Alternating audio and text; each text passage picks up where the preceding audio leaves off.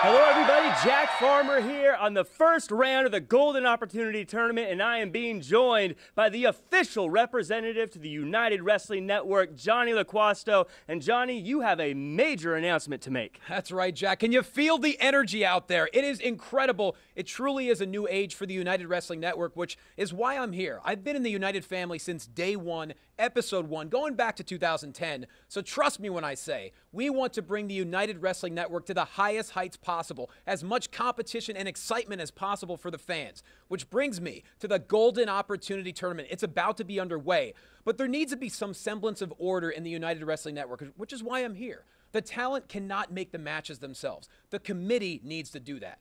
So we have one spot left in the Golden Opportunity Tournament, the 9th spot.